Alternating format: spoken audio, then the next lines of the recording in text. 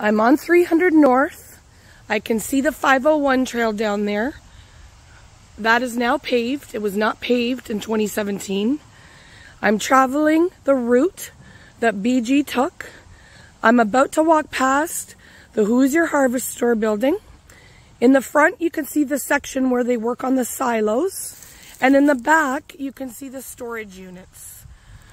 They have cameras on the building, which picked up vehicles, but I don't believe they picked up him walking, as the cameras were not that sensitive.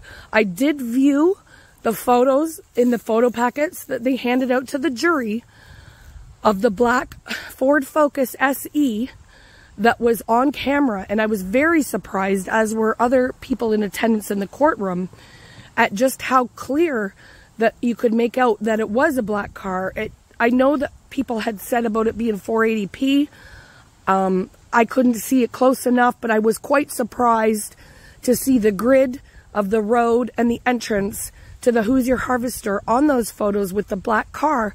The plate was not able to be viewed. Of course, the VIN number was not able to be viewed, which was testified about, but you could see the rims. They were very distinctive. They had big gaping holes, and we later seen those rims again on the car in Richard Allen's garage, his Ford Focus SE 2016. Detective Vito had been documenting with other detectives 28 photos from the October 13th search, and the rims definitely look like a match to me. So we walk along. This would have been his route coming out, and now I'm going to show you the 9 seconds of video that are pertinent for, it was around 1:27 p.m. on the 13th. We have a camera on the west side of the building, probably one of the ones back there.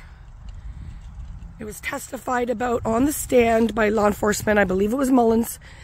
That camera had an angle that they showed on the map, 9 seconds. That reach hit that first house. Sorry, the first house is right here. They have 9 seconds of video of that black Ford Focus whenever it come into view, traveling from the east on 300 North, traveling west. That was not a typical route that Allen would take, although he said he would take it sometimes. Typically, he came from town, which would be the other direction. Mullins testified that on the night of the 14th at around between 6 and 7 p.m., he was notified. I think it was Tom Mears. I have to check my notes. He had a call about the Hoosier Harvestore video footage.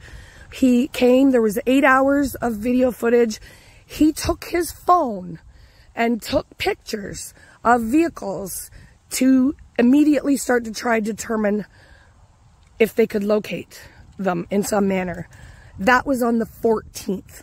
They had the video from the Hoosier Harvestore that night, February 14th, 2017, the date that Liberty German and Abigail Williams were found. While they didn't play the video, they handed out to the jurors for their packets the images of the vehicle, 9 seconds, traveling west on 300 North towards the CPS building.